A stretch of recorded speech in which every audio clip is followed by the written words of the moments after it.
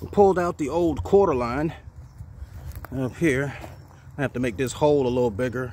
And we have some chartreuse creeping jenny with some emerald green ivy trailing over the side. And the creeping jenny will trail also, but it's nice to have this ivy already trailing. So we pulled out the old Cordyline from last year. It's all dried up. This is definitely done. That was done. And here's the one from the other side. So those Cordylines are through. We're gonna replace them with these. And look at that, nice.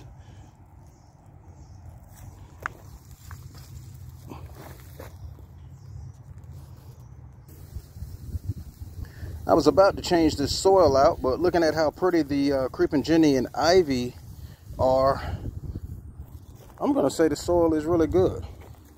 It looks nice and rich looking. So what I'm just gonna make the hole bigger to fit that Cordyline in. Then I'll come back with some water soluble fertilizer. Hold on, first I'll put in some slow release.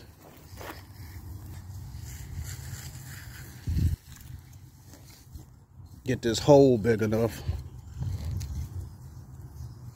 Usually when I plant, I like to dig the hole twice the size, but that when I go twice the size on a hole for planting, that's when I'm putting in some good soil, and we already have that here.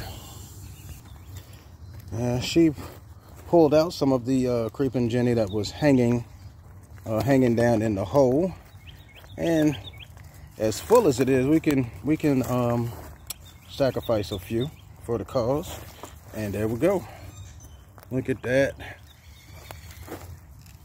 Cordyline is in place, and that hole was like almost just right. Got some other soil that she's gonna put in there to secure it. Then we'll come back with some Miracle Grow.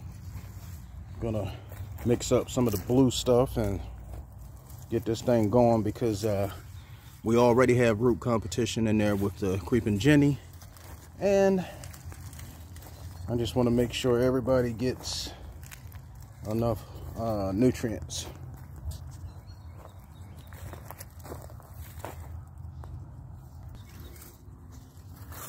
She's snipping off the lowest fronds or anything that may be touching the soil to prevent rot, because that moisture, that when that thing start rotting, then that encourages pests.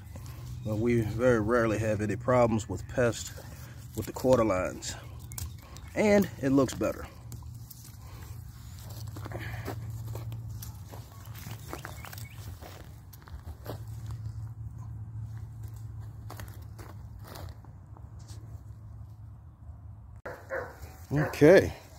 Okay, we get a twofer on this. We get to see the Cordyline put in and enjoy the pansies at the same time. Look at this. This is the Matrix Orange. Unstoppable. These are going into the spring like like it's a normal thing. Boom. You got the blue in there. It's purple. Well, purple. And of course, the accent white. A little bit of soil on it, but that doesn't take away from the glamour of it. Look at that white.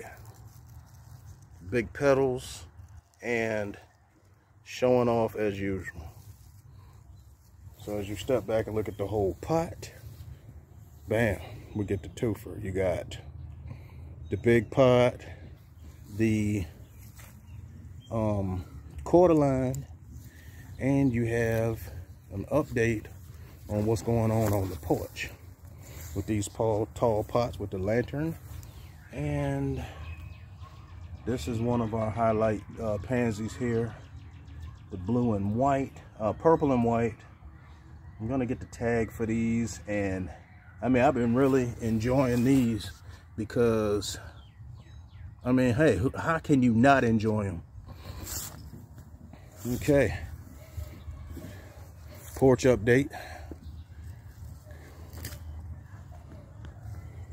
Well, these are your two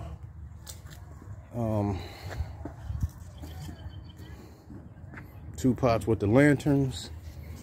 Kimberly Queen pots beside each one. Let me turn this light off. There you go. The Kimberly Queens. Oh, this is coming out. And let's not forget the little pot. We might just go ahead and pull these pansies on out.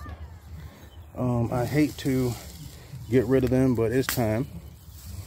They've done what they were going to do this year, and I'm not mad at all. Not mad at all. So I'm going to cut her a little circle in the middle.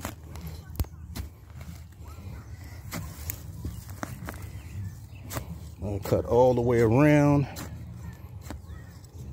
the diameter of the pot. Ordinarily, I would cut it twice the size and put good soil in, but since the soil is already good, we have a slow release fertilizer in there that fertilizes every time you water.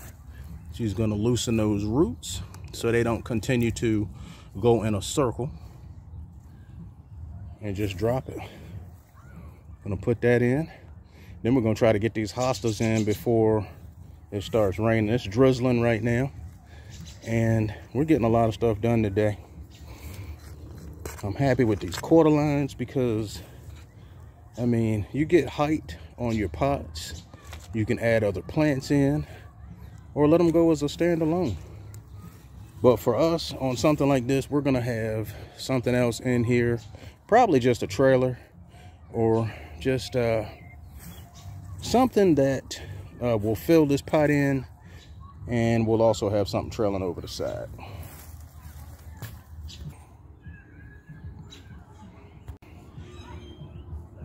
Okay, this here is our candy tuft ring going around this tree. We've been working on this for several years, probably like 3 years now. They've been growing in, and then when they come in the following year, some spots don't come back, but we've been working with the soil, and I think we got it right this time. So we're finally about to get a complete ring around this tree of candy tufts.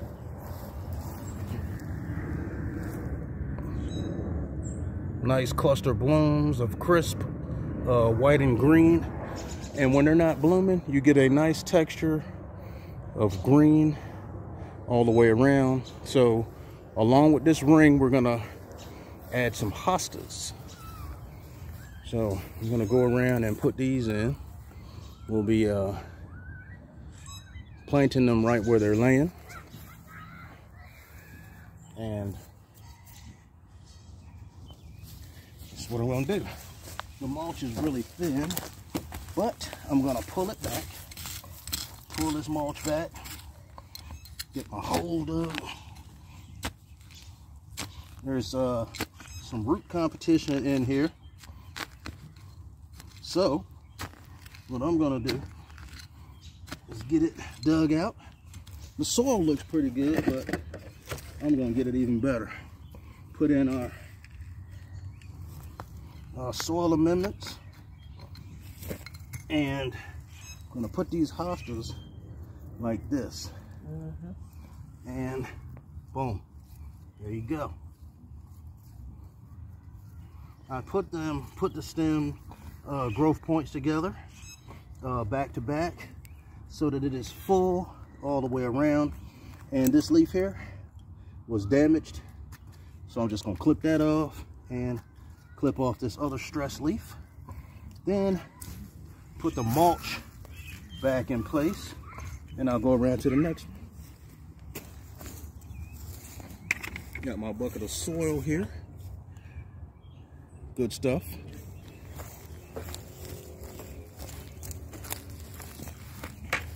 This is going to be quick and easy. I have my hostas. I'm gonna put them back to back like this. See how I put these backs together so that you have leaves pointing in different directions. So once it starts growing, it's going to have a full hosta pointing, leaf pointing in all directions. Lay that to the side.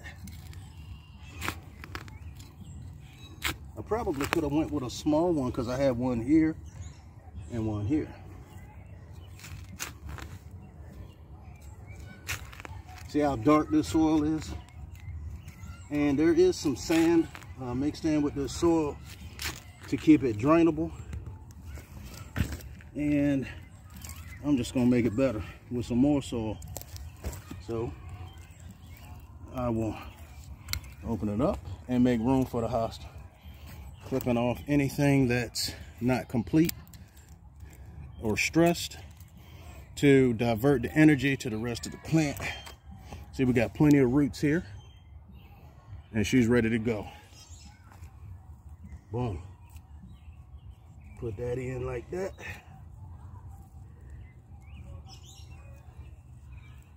Okay. And you see that soil right there? And I come back with my mulch and it looks like it's been there all the time. How's that look, Jan? Very nice. Okay, we'll go to the next one. Same thing.